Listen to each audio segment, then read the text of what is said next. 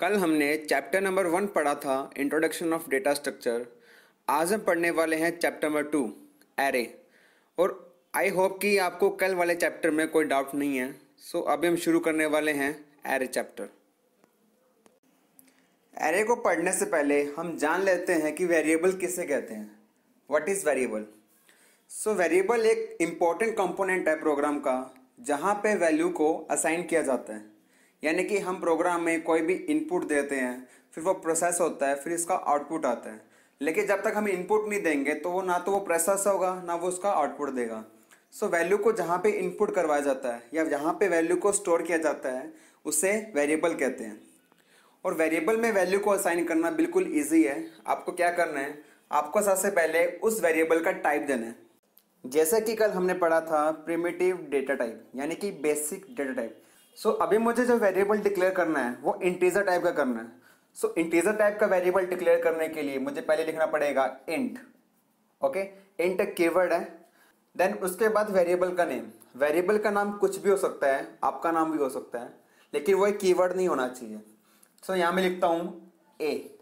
मान लो ए एक वेरिएबल है जिसका टाइप इंट है, यानी कि अब ए वेरिएबल के अंदर इंटीजर वैल्यू को होल्ड कर सकते हैं। देन इसके बाद इक्वल साइन का यूज करना है एंड यहाँ पे वैल्यू को असाइन करना है। जैसे यहाँ मैं लिखता हूँ 10। सो ये बात की थी मैंने वेरिएबल की। अगर ऐसी कंडीशन आ जाए कि मुझे एक ही वेरिएबल में मल्टीपल वैल्यू को स्टोर करना है, मान लीजिए अभी मेरे पास ए वेरिएबल है, इसके अंदर सिर्फ 10 वैल्यू ही स्टोर की हुई है। अगर मुझे ए वेरिएबल के अंदर मुझे मल्टीपल वैल्यू को स्टोर करना हो, तो इस सिचुएशन में मैं एक एरे का यूज करूंगा। सो एरे क्या होता है? एरे एक मेथड है जो एक ही वेरिएबल में मल्टीपल वैल्यू को सिक्वेंसली स्टोर करता है। यानी कि मुझे एक ही वेरिएबल में अगर मुझे 5 वैल्यू स्टोर करनी है, तो 5 वैल्यू को स्टोर करने के लिए मुझे वहां पे एरे को डिक्लेयर करना पड़ेगा। ओके, अब बात आती है कि एरे को डिक्लेयर कैसे करते हैं। सो एरे को डिक्लेयर करने के लिए सबसे पहले आपको उस एरे का टाइप लिखना होगा। जैसे मैं लिखता हूं इंट। ओके, देन उसके बाद वेरिएबल का नेम। मैं वेरिएबल का नेम लेता हूं ए। उसके बाद यहां मैं शुरू करता हूं square bracket. Okay, square bracket मैंने शुरू क्यों किया है? यहां पे स्क्वायर ब्रैकेट काम करेगा साइज का। अगर आपको जितनी भी ए वेरिएबल के अंदर वैल्यू को स्टोर करनी है, आपको वो साइज इस ब्रैकेट के अंदर लिखना होगा। जैसे यहां मैं लिखता हूं 5। ओके, देन इसके बाद मैं स्क्वायर ब्रैकेट को बंद करता हूं। ओके, उसके बाद लगाता हूं मैं सेमीकोलन। सो यहाँ पे मेरा एक एरे डिक्लेयर हो चुका है जिसका नाम है ए, जिसका साइज होगा 5, उसका जो टाइप होगा इंट। ओके, आई होप कि आपको एरे समझ आ चुका है कि एरे क्या होता है। एरे एक फाइनाइट ऑर्डर कलेक्शन होता है होमोजेनियस डेटा का, जो डेटा को सिक्वेंसली स्टोर करता है। अगर यहाँ मैंने जो साइज लिया 5, तो वो 5 एलिमेंट्स को सिक्वेंसली स्टोर करेगा। यानी कि जो भी डेटा आइटम्स होगी उसको सिक्वेंसली स्टोर करेगा। जैसे यहाँ मैंने साइज लिया 5, तो 5 जो एलिमेंट्स होंगे वो एक साथ ही कनेक्टेड रहेंगे। ऐसा नहीं होगा कि 2 आइटम्स पहले स्टोर कर दी, 3 आइटम्स बाद में स्टोर कर दी। ऐसा एरे नहीं करता। एरे क्या करेगा, उन 5 आइटम्स को एक साथ सीक्वेंसली स्टोर करेगा। ओके, अब बात करते हैं टाइप्स ऑफ एरे। एरे कितने टाइप्स के होते हैं? एरे 2 टाइप्स के होते हैं। फर्स्ट आता है 1 डायमेंशनल एरे। ओके, इसको हम सिंगल डायमेंशनल एरे भी बोलते हैं। सेकेंड आता है 2 डायमेंशनल एरे, जिसको डबल डायमेंशनल एरे और मल्टी डायमेंशनल एरे भी बोलते हैं। सो पहले हम बात करते हैं 1D एरे की। सो 1D एरे के अंदर एक लिस्ट को बनाने के लिए या फिर मल्टीपल वैल्यू को स्टोर करने के लिए एक सबस्क्रिप्ट का यूज किया जाता है, जो उसे वेरिएबल के नाम के साथ लिखा जाता है। जैसे हमने लास्ट में एग्जाम्पल देखा, वहाँ हमने लिखा था इंट ए 5। सो यहाँ पे जो 5 है वो एक सबस्क्रिप्ट है, ठीक है। उसके साथ जो मेरे वेरिएबल नेम दिया हुआ है वो दिया हुआ है ए, यानी कि ये हमारा एक सब्सक्रिप्टेड वेरिएबल है। ओके, सो यहाँ पे हमने एक सबस्क्रिप्ट का यूज किया है जो मल्टीपल वैल्यू को स्टोर करेगा और मल्टीपल वैल्यू को एक लीनियर वे में स्टोर करेगा। ओके, यानी कि एक ही लाइन में मल्टीपल वैल्यू को स्टोर करेगा। सेकेंड बात करते हैं 2 डायमेंशनल एरे की। 2D एरे के अंदर 2 सबस्क्रिप्ट का यूज किया जाता है, क्योंकि 2D एरे के अंदर हमें रो और कॉलम दोनों का साइज देना होता है। क्योंकि 2D एरे को मैट्रिक्स भी कहा जाता है, और आप जानते हो कि मैट्रिक्स कैसे बनती है, इस तरीके से। सो मैट्रिक्स के अंदर मल्टीपल तो रोज होती हैं और मल्टीपल कॉलम्स होते हैं। 2D एरे के अंदर हमें रो का साइज भी देना होगा और कॉलम का साइज भी देना होगा। इसलिए इस एरे के अंदर टू सबस्क्रिप्ट का यूज किया जाता है। फॉर एग्जाम्पल जैसे यहां मैं लिखता हूं इंट बी। सो 2D एरे के अंदर मैंने एक वेरिएबल लिया है बी नाम का जिसका टाइप इंटीजर है। उसके बाद यहां मैं टू सबस्क्रिप्ट का यूज करने वाला हूं। सो फर्स्ट सबस्क्रिप्ट यूज करता हूं मैं रो के लिए, यहां मैं लिखता हूं 3। देन इसके बाद मैं एक और यूज करता हूं सबस्क्रिप्ट जिसका साइज भी देता हूं 3, जो कि कॉलम का साइज होगा। ओके, यानी कि मैंने यहाँ पे एक वेरिएबल डिक्लेयर किया है जो 2D एरे है, जो एक मैट्रिक्स बनाएगा। सो उसके अंदर जो रो का साइज है वो है 3 और कॉलम का साइज भी क्या है 3। अब इसमें यह देखना है कि इस स्टेटमेंट से हम कितनी वैल्यू को स्टोर कर सकते हैं।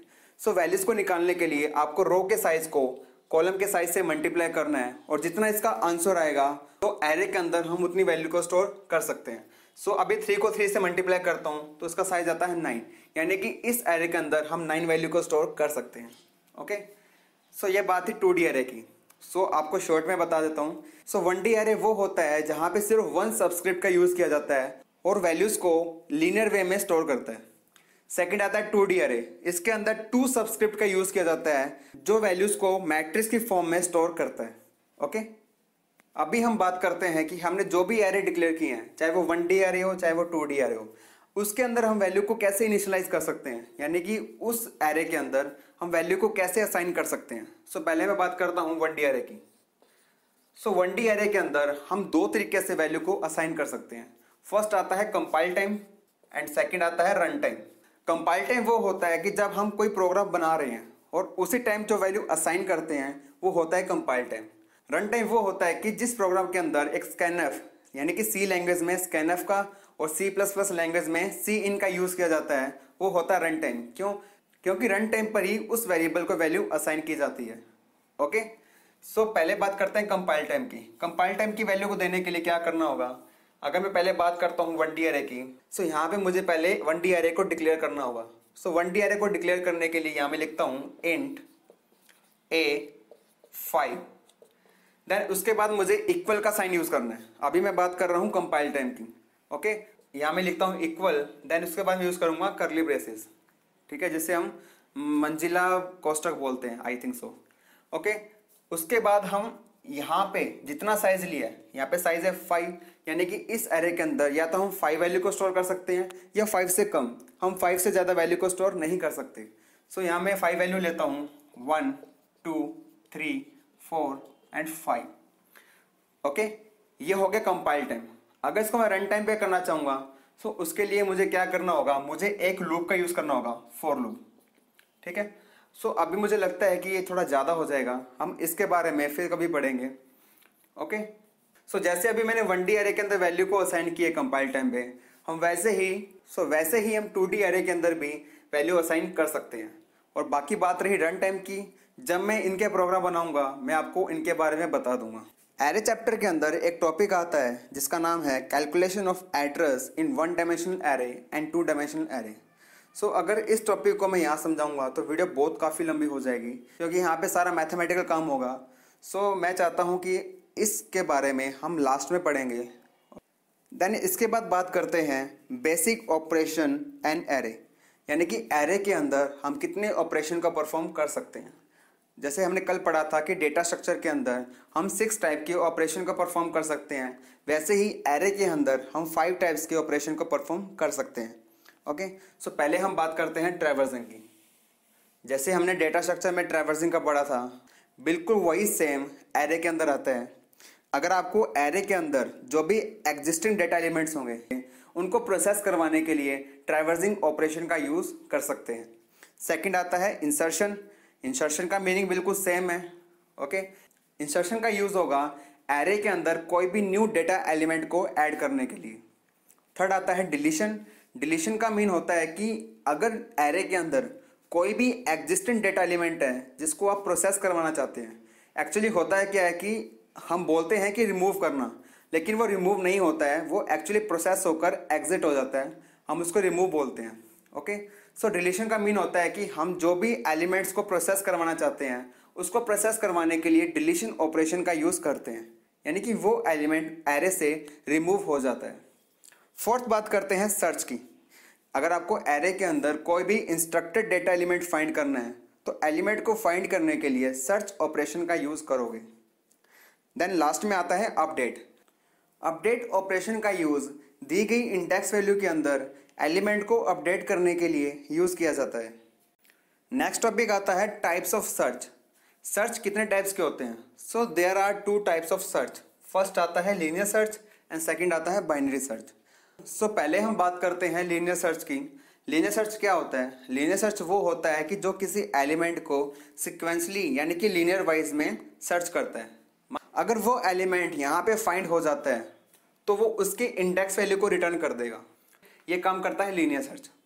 अब बात करते हैं बाइनरी सर्च की। बाइनरी सर्च कैसे वर्क करेगा? बाइनरी सर्च वर्क करता है मिड वैल्यू से। मिड वैल्यू कैसे फाइंड करते हैं? जो स्टार्टिंग इंडेक्स वैल्यू होगी वो हमेशा क्या होती है? 0, और जो लास्ट इंडेक्स वैल्यू होगी सो लोअर इंडेक्स वैल्यू को अपर इंडेक्स वैल्यू से प्लस करके और 2 से डिवाइड करना है। सो यहाँ पे जो भी इसका आउटपुट आएगा यानी यहाँ पे जो भी इसका रिजल्ट आएगा कैलकुलेट करने के बाद वो एलिमेंट इस इंडेक्स वैल्यू से कंपेयर करेगा। अब बात करते हैं लीनियर सर्च और बाइनरी सर्च के अंदर डिफरेंस की। सो फर्स्ट डिफरेंस ये है कि लीनियर सर्च के अंदर वैल्यू सॉर्टेड भी हो सकती है और अनसॉर्टेड भी हो सकती है, लेकिन बाइनरी सर्च के अंदर सिर्फ सॉर्टिंग टाइप वैल्यू को यूज़ किया जाता है, यानी कि बाइनरी वैल्यू के अंदर सारी वैल्यू सॉर्टेड होगी। ओके, सेकंड डिफरेंस की बात करते हैं। सेकंड डिफरेंस ये है कि लीनियर सर्च के अंदर कम से कम एलिमेंट को यूज़ किया जाता है। लीनियर सर्च का यूज़ वहाँ पे होगा जहाँ पे कम से कम एलिमेंट्स होंगे। ओके, लेकिन बाइनरी सर्च का यूज़ कम से कम एलिमेंट में भी कर सकते हैं या फिर वहाँ पे बहुत सारे एलिमेंट्स हैं उसमें किसी आइटम्स को सर्च करने के लिए बाइनरी सर्च का यूज़ कर सकते हैं, लेकिन वहाँ पे हम लीनियर सर्च का यूज़ नहीं कर सकते। ओके, थर्ड डिफरेंस ये आता है कि linear search linear wise elements को सर्च करता है, यानी कि पहले फर्स्ट से कंपेयर करेगा, फिर सेकंड से, फिर थर्ड से, फिर फोर्थ से। लेकिन जो बाइनरी सर्च का मेथड है वो मिड वैल्यू से कंपेयर करता है। ओके, सो ये बात की थी मैंने डिफरेंस के बारे में। सो नेक्स्ट टॉपिक आता है करैक्टर स्ट्रिंग इन सी, यानी कि सी के अंदर करैक्टर स्ट्रिंग क्या होता है। हमने करैक्टर पढ़ लिया कि करैक्टर क्या होता है। करैक्टर अल्फ़ाबेट्स होते हैं। ओके, अगर हम उन अल्फ़ाबेट्स को मिलाकर कोई एक नया वर्ड बनाते हैं उस वर्ड को बोलते हैं स्ट्रिंग। ओके, सो स्ट्रिंग भी एक वन डायमेंशनल एरे है और स्ट्रिंग के लास्ट के अंदर नल वैल्यू को रिप्रेजेंट किया जाता है, यानी कि आप स्ट्रिंग को करैक्टर में डिवाइड करोगे, उसका जो लास्ट कॉलम होगा यानी हम 1D एरे बना रहे हैं उसका जो लास्ट वैल्यू होगी वो नल होगी। ओके, सो एक वर्ड को यानी कि एक स्ट्रिंग को मुझे करैक्टर में कन्वर्ट करने के लिए एक 1D एरे बनाना पड़ेगा। सो अभी हमने सीखा कि 1D एरे कैसे बनाते हैं। सबसे पहले उसका टाइप आएगा, तो अभी यहाँ बात कर रहा हूँ वर्ड की। वर्ड बनते हैं अल्फ़ाबेट से। सो अल्फ़ाबेटिकल जो वैल्यू स्टोर करता है वो करता है करैक्टर। सो अब बात करते हैं स्ट्रिंग के अंदर फंक्शंस की। स्ट्रिंग के अंदर कितने फंक्शन को यूज़ किया जाता है? वैसे तो स्ट्रिंग के अंदर काफ़ी फंक्शन को यूज़ किया जाता है, लेकिन जो सबसे इंपॉर्टेंट है जो आपके टॉपिक में आने वाले हैं वो 6 तरह के फंक्शन है। सो फर्स्ट आता है स्ट्रिंग कॉपी, यानी कि STR STR means string, CPY मतलब कॉपी, यानी कि एक स्ट्रिंग को दूसरी स्ट्रिंग में कॉपी करने के लिए STR CPY का यूज़ किया जाता है। ओके, सेकंड आता है STRCAT, यानी कि स्ट्रिंग कॉन्कैटिनेशन। कॉन्कैटिनेशन मीन्स कोई भी दो स्ट्रिंग को आपस में जोड़ने के लिए। थर्ड मैं बात करता हूँ STRLEN, यानी कि स्ट्रिंग लेंथ। किसी भी स्ट्रिंग की मुझे लेंथ फाइंड करनी है उसके लिए मुझे स्ट्रिंग लेंथ फंक्शन का यूज़ करना होगा। फोर्थ बात करता हूँ स्ट्रिंग कंपैरिजन। अगर मुझे किसी दो स्ट्रिंग को कंपेयर करना है सो कंपेयर करने के लिए मुझे स्ट्रिंग कंपैरिजन का यूज़ करना होगा। अगर आपकी फर्स्ट स्ट्रिंग सेकंड स्ट्रिंग से छोटी है तो आपका रिजल्ट नेगेटिव में आता है। अगर फर्स्ट स्ट्रिंग सेकंड स्ट्रिंग के इक्वल है तो आपका रिजल्ट 0 आएगा। अगर फर्स्ट स्ट्रिंग सेकंड स्ट्रिंग से बड़ी है तो आपका रिजल्ट पॉजिटिव में आता है। नेक्स्ट टॉपिक आता है मेमोरी एलोकेशन। मेमोरी एलोकेशन एक ऐसा मेथड है जहां पे प्रोग्राम्स को मेमोरी एलोकेट करवाई जाती है, और मेमोरी एलोकेट करवाने के दो तरीके हैं। फर्स्ट आता है static memory allocation and second आता है डायनामिक मेमोरी एलोकेशन। तो पहले हम बात करते हैं स्टैटिक मेमोरी एलोकेशन की। स्टैटिक मेमोरी एलोकेशन वो होता है, स्टैटिक मेमोरी एलोकेशन में मेमोरी को कंपाइल टाइम में ही एलोकेट कर दिया जाता है, यानी कि जब हम प्रोग्राम बना रहे हैं यानी कि रन टाइम से पहले ही इस मेमोरी को एलोकेट कर दिया जाता है। और इस एलोकेशन का यूज़ तब किया जाता है जब मेमोरी की साइज लिमिटेड हो। ओके, इससे हम एग्जीक्यूशन के दौरान मेमोरी को एलोकेट और डी एलोकेट नहीं कर सकते हैं, और जो वेरिएबल होते हैं वो हमेशा के लिए एलोकेट हो जाते हैं। स्टैटिक मेमोरी एलोकेशन है वो स्टैक और हीप के द्वारा इस एलोकेशन को इम्प्लीमेंट किया जाता है। ओके। सेकंड बात करते हैं डायनामिक मेमोरी एलोकेशन, जो कि रन टाइम पर मेमोरी एलोकेट करवाई जाती है। जो स्टैटिक था वो रन टाइम से पहले एलोकेट करवाई जाती थी, लेकिन जो डायनामिक है वो रन टाइम पर करवाई जाती है, ना कि रन टाइम के बाद, क्योंकि रन टाइम के बाद कोई मतलब ही नहीं रहेगा। ओके, सो dynamic memory allocation run time पर करवाई जाती है। जो स्टैटिक होता है वो ऑटोमेटिकली मेमोरी एलोकेट करता है। ओके, लेकिन जो डायनामिक मेमोरी एलोकेशन होता है वो यूज़र के द्वारा, यानी कि यूज़र के अकॉर्डिंग मेमोरी एलोकेट करवाई जाती है। अगर हम खुद मेमोरी एलोकेट करवा रहे हैं सो हम कोई ना कोई फंक्शन का यूज़ करेंगे। सो हम डायनामिक मेमोरी एलोकेशन के अंदर 4 फंक्शन को यूज़ करते हैं।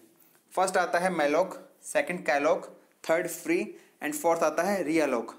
पहले बात करते हैं malloc की। malloc का पूरा नाम मेमोरी एलोकेशन होता है, जो एक टाइम पर एक ही ब्लॉक को क्रिएट करता है, चाहे वो उसका साइज कितना भी हो।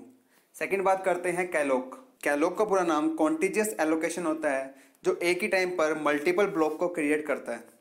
थर्ड आता है फ्री। फ्री मीन्स कि अगर आपने जो मेमोरी एलोकेट करवाई है, यानी आप उस मेमोरी को रिलीज करना चाहते हो या डी एलोकेट करना चाहते हो, तो डी एलोकेट करने के लिए फ्री फंक्शन का यूज़ किया जाता है।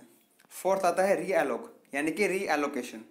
आपने जो भी मेमोरी प्रोवाइड करवाई है, चाहे वो malloc से हो चाहे calloc से हो, उसके साइज को कम ज़्यादा करने के लिए आप री एलोक फंक्शन का यूज़ करते हैं। नेक्स्ट हम बात करते हैं पॉइंटर की। पॉइंटर किसे कहते हैं? पॉइंटर एक वेरिएबल होता है जो किसी दूसरे वेरिएबल के एड्रेस को होल्ड करता है। ओके, सो पॉइंटर के अंदर 2 ऑपरेटर का यूज किया जाता है। फर्स्ट आता है रेफरेंस ऑपरेटर एंड सेकंड आता है D reference operator. Reference operator क्या वर्क करेगा? अगर आप किसी भी वेरिएबल का एड्रेस को पॉइंटर वेरिएबल में स्टोर करना चाहते हैं, यानी किसी भी वेरिएबल का आप एड्रेस स्टोर करना चाहते हैं, उस वेरिएबल के आगे रेफरेंस ऑपरेटर का यूज किया जाता है। रेफरेंस ऑपरेटर का साइन एम्परसेंड होता है। सेकंड हम बात करते हैं डी रेफरेंस ऑपरेटर की, जिसका साइन होता है एस्टरिस्क। रेफरेंस ऑपरेटर क्या करता है कि किसी वेरिएबल का एड्रेस पॉइंटर वेरिएबल को देता है, लेकिन पॉइंटर वेरिएबल को बनाने के लिए जिस साइन का यूज़ करते हैं या फिर जिस ऑपरेटर का यूज़ करते हैं उसे हम बोलते हैं डी रेफरेंस ऑपरेटर। नेक्स्ट हम बात करते हैं नल पॉइंटर की। नल पॉइंटर किसे कहते हैं? जैसा भी पढ़ा कि पॉइंटर वेरिएबल क्या होता है। पॉइंटर वेरिएबल कोई ना कोई एड्रेस को होल्ड करता है। कई बार ऐसा हो जाता है कि कोई भी पॉइंटर वेरिएबल के अंदर हम सही एड्रेस को असाइन नहीं कर पाते, या फिर हमें कोई सही एड्रेस नहीं मिलता उस पॉइंटर वेरिएबल को असाइन करने के लिए।